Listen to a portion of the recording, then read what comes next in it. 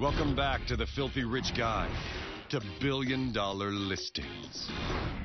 Here's what we've learned so far. The filthy rich love bathrooms. They hate buying just one of anything, and they despise the sound of the ocean.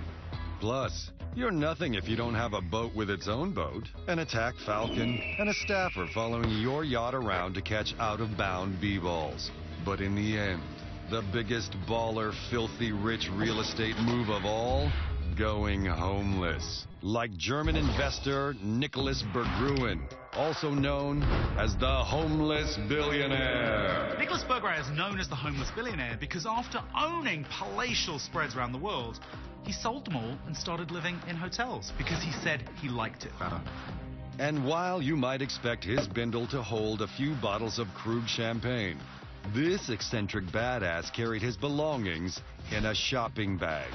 So he believed that you were never really free if you were tied to your material items. With reportedly two very important exceptions. His two favorite teddy bears he kept at the Carlisle Hotel in New York. So he has his Gulfstream, his teddy bear, and his freedom. So don't worry too much about the homeless billionaire.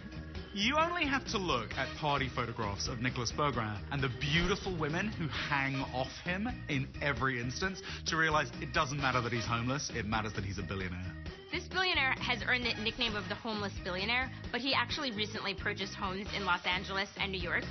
Sounds like he needs a new nickname. How about billionaire with an unhealthy obsession with teddy bears? CNBC is Shark Tank Nation. When people come in that are delusional, I have to say I'm out. Big red flag. You gotta move on. Shark Tank next.